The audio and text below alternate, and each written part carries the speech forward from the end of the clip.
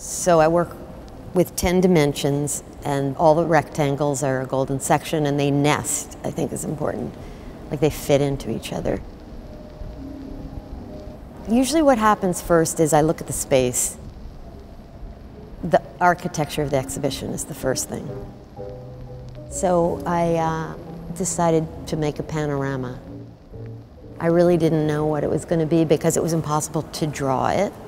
And I like the idea of trying to make something that grew.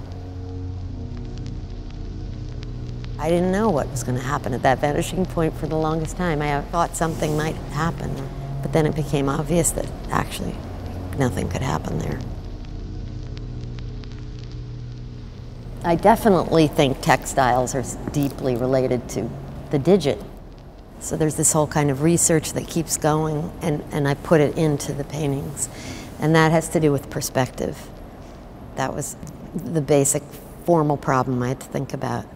And then literally, what is the bodily experience of somebody in front of a painting today, now in an exhibition space?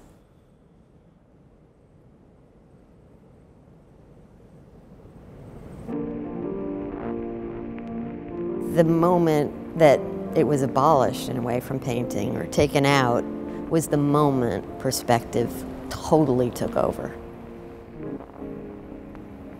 I don't like it when people say my work is personal, because I kind of feel everybody's work is unavoidably personal at all times. So I don't know, it's not about revealing, I'll say, the personal. I feel very happy that I was able to grow up before the computer. We're in this computer now and in this picture.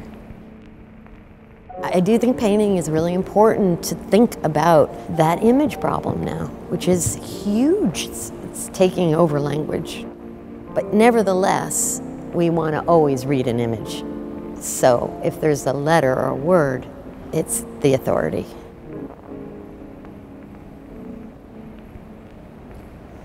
I always think the reader is smarter than the writer.